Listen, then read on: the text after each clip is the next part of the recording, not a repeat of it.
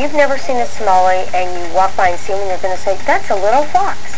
It may look like a fox, but it's actually a Somali, a striking feline, nicknamed the fox cat. They have very bushy tails, and they have a very bushy ruff and the pointed ears. Agile and active, these curious cats are famous for their dexterity. They can use their paws almost like a monkey, and they can hold objects and they manipulate things. So if you're sitting and having your family dinner, don't be surprised if your Somali jumps on the table and starts reaching out to grab its fair share. Their playfulness is well known, but the Somali's ancestry is a bit of a mystery. It was the 1950s when the breed first appeared in America. It is believed that the Somali developed through the crossing of an Abyssinian and a long-haired cat. Kind of a long-haired Abyssinian. One of the marks of this frolicking feline is its ticked coat, which has between 4 and 20 bands of color on each hair. It gives them a kind of speckled appearance. Absolutely gorgeous. The Somali coat comes in 4 recognizable colors: red, ruddy, blue, and fawn. And don't forget that luxurious bushy tail that no Somali is without.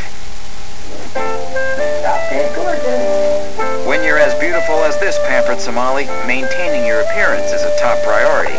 Indoor cats especially act like a Swiffer, and they pick up dust and dander and dirt, and they can get really dirty. Somalis can make excellent pets. If you're considering one, keep these things in mind. These medium-sized cats have a few health issues. They're prone to some dental problems, and a small percentage suffer from something called PK deficiency. Without this particular enzyme, they get anemia, which can cause weakness and even collapse. In the grooming department, Somalis require a moderate amount of attention. They do have that undercoat, that mat, so they're going to need to be brushed about 3 times a week. Fortunately, cats pitch in and help with self-care. Did you ever wonder why feline tongues feel like sandpaper? There are hundreds of papillae, or prickly protuberances, on cats' tongues. And they use them like a comb, removing any traces of odor that might warn prey of their whereabouts.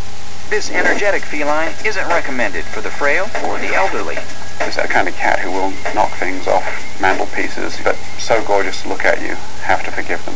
To sum up, Somalis have a few congenital health problems that can be avoided by seeking out reputable breeders. They should be brushed 2 or 3 times a week, and they're better suited to families who have the energy to entertain them.